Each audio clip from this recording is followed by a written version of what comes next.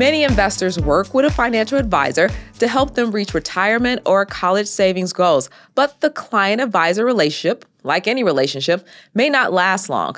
Morningstar researchers have explored why people fire their financial advisors, and it's more complicated than fees.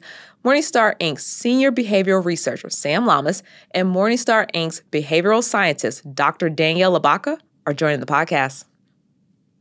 So you all asked people why they decided to stop working with their financial advisor.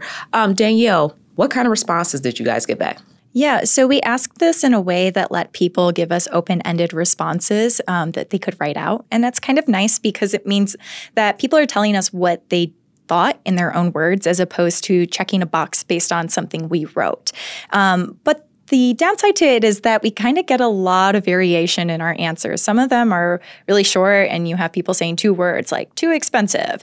But other people give a whole story about their financial situation and why it changed and why that meant that their advisor was no longer right for them.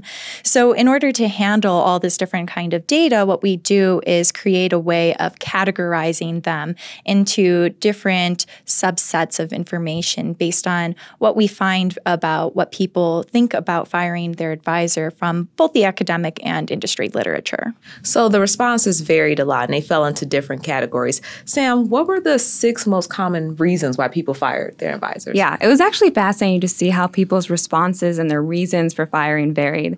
But the 6 most common were actually quality of financial advice and services. So the person had a problem with the specific services the advisor was providing, quality of relationship, so the rapport, that personal connection the advisor has with their client, cost of services, return performance-driven factors, so returns just weren't meeting expectations, and then comfort handling financial issues. So some people reported feeling comfortable enough making these decisions on their own, so they felt like they didn't need an advisor anymore, and then quality of communication. So you said that quality of financial advice and services was the top reason. Can you describe the responses that you got and, why people felt that way? Yeah. So responses that fit into this category were pointing to a gap between what an investor was looking for in their relationship with the financial advisor and what they actually got. So, for example, some people wanted personalized advice, and then their advisor was just giving them cookie-cutter solutions. Or they wanted advice that fit into their risk tolerance, and instead their advisor was giving them advice that they were uncomfortable with. Or my favorite was people wanted more hands-on, holistic advice, and their advisor wasn't giving them the level of direction that they were looking for. But pretty much all of these gaps are the product of the advisor not taking the time to truly understand what the client wants from the relationship, what they're looking for, their expectations from the advisor. So there was also a gap in communication. Exactly. What do you want? So quality of relationship with advisor, cost of services, that rounded out the top 3. And as you mentioned, return performance-driven factors was also on the list, and it came in 4th. But that was actually the reason that people were thinking they were getting fired, right, Danielle? Yeah, and we think that it's because returns are kind of an easy scapegoat when it comes to understanding why an advisor might get fired. I mean, first of all, they're straight up numbers. You can see if you're doing better or worse on returns.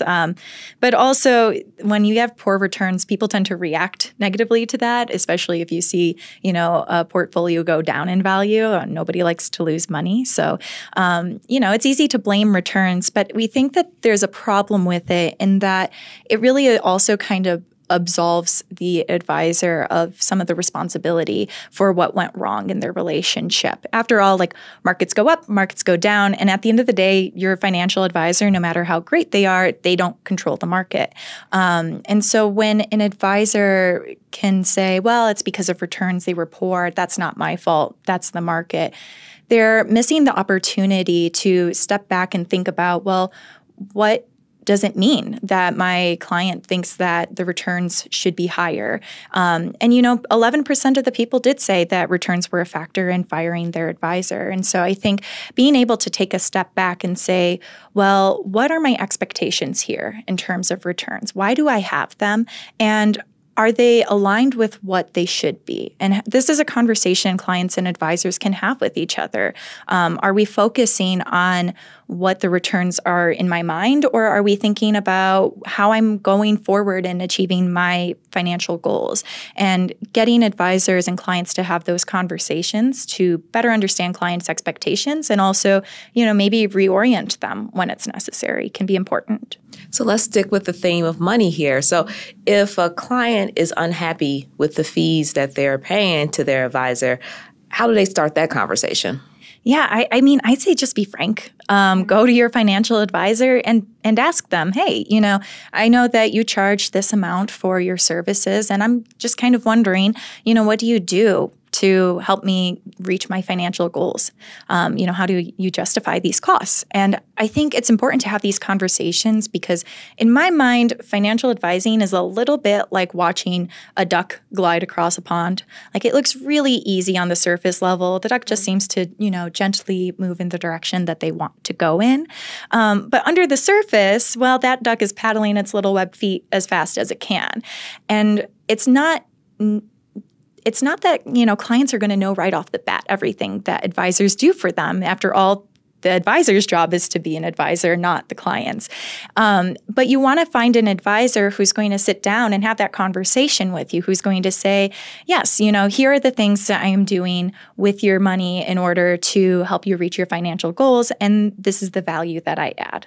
All right. So, Sam, if you're noticing that the relationship with your financial advisor is fraying, what do you do?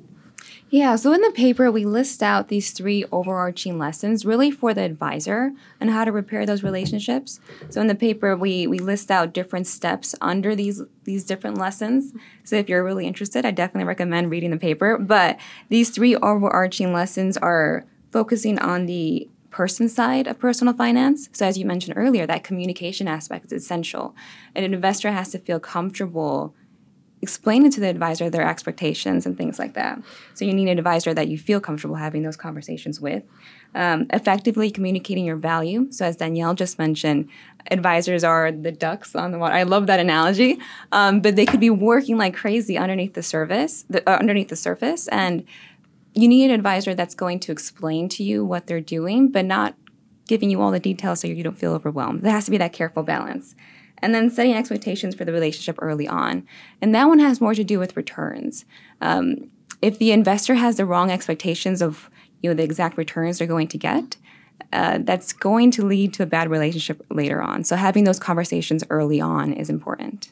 So who's most likely to break up with an advisor, Danielle?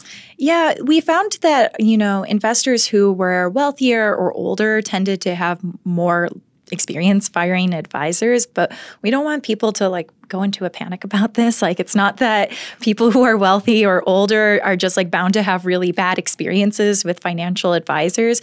We think that this is probably mostly a result of just experience. If you are older, if you are wealthier, you've probably been working with a financial advisor for more years, and that just gives you more opportunity to fire somebody that, younger people or people with, not as high of income or assets at that point have that opportunity. So, Sam, can you give the audience a takeaway or two when it's just time to move on? What should they do? Yeah. So going back to what we talked about earlier, you should have an advisor that you feel comfortable setting your expectations and explicitly saying what you want out of that relationship. And if you have an advisor that's rushing through the conversation that just wants to check you off their to-do list, maybe hurry up those meetings, I'd say it's definitely time to look for another advisor. So, audience, you heard that from our behavioral team, what to do. So, thank you, Sam and Danielle, for providing insights on why people fire their financial advisors. Thanks for having us. Thank you. Thanks for tuning in to Investing Insights. Thanks to craft editor and cinematographer David Edinger, Daryl Lannert, who's a video producer, and senior video producer Jake Vankerson. Subscribe to Morningstar's YouTube channel to see new videos from our team, and you can hear market trends and analyst insights from Morningstar on your Alexa devices. Say, play Morningstar. I'm Ivana Hampton, your host and a senior multimedia editor here at Morningstar. Take care.